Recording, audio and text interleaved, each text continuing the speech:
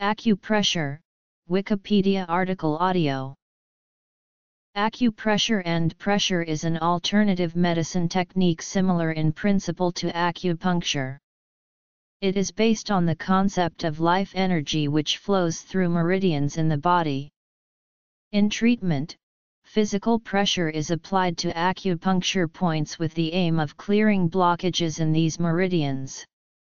Pressure may be applied by hand, by elbow, or with various devices. Some medical studies have suggested that acupressure may be effective at helping manage nausea and vomiting, for helping lower back pain, tension headaches, stomach ache, among other things, although such studies have been found to have a high likelihood of bias. Like many alternative medicines, it may benefit from a placebo effect. Background. Efficacy. According to Quackwatch, acupressure is a dubious practice and its practitioners use irrational methods. Acupoints used in treatment may or may not be in the same area of the body as the targeted symptom. The traditional Chinese medicine theory for the selection of such points and their effectiveness is that they work by stimulating the meridian system to bring about relief by rebalancing yin, yang, and qi.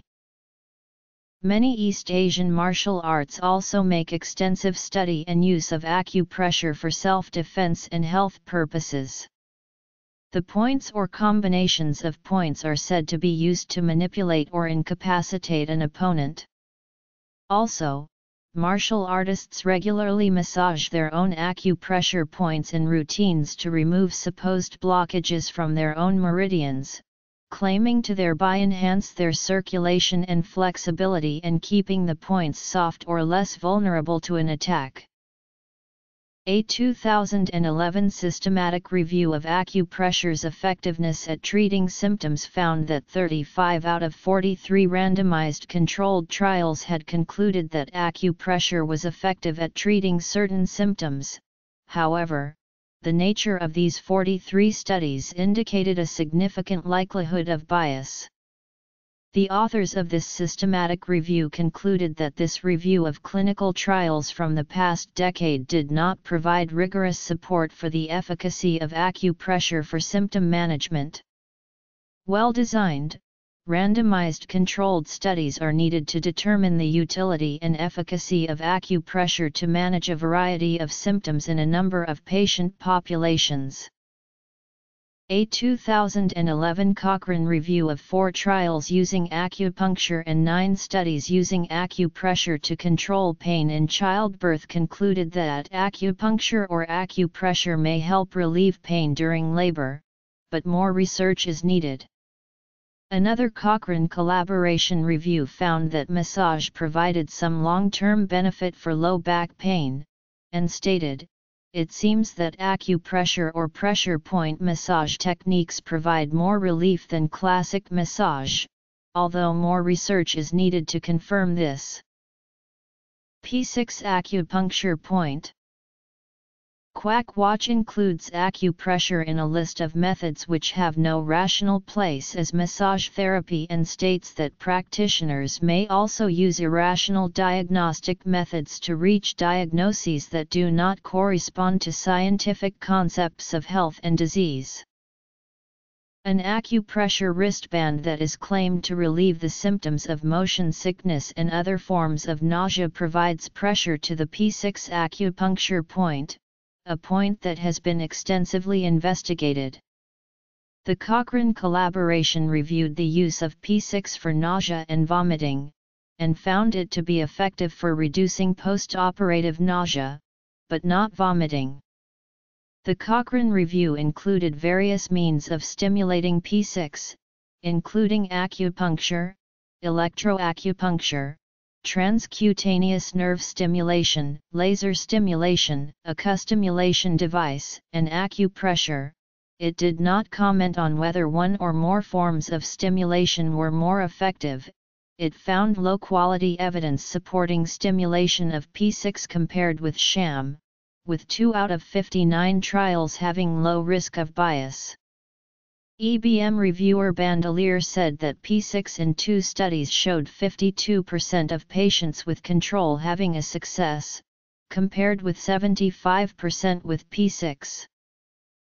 Theory.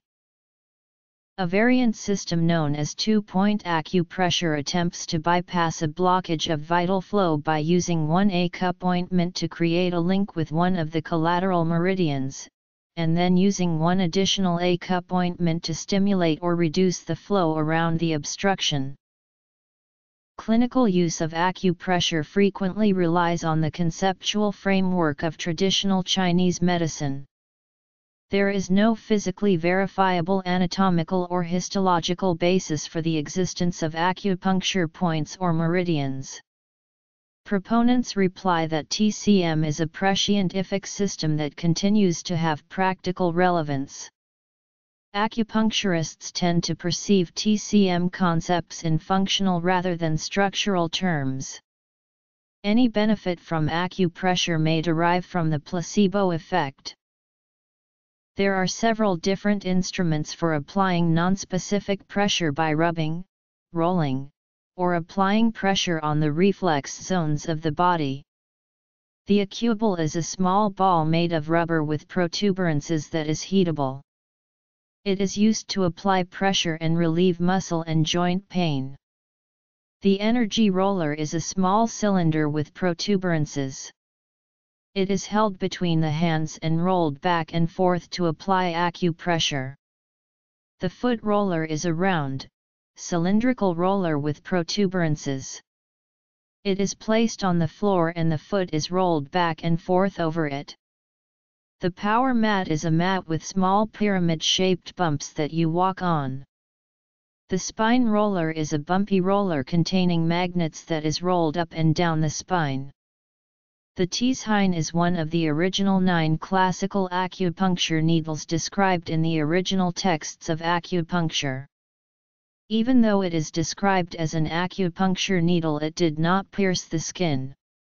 It is used to apply rapid percussion pressure to the points being treated. Criticism. Instruments.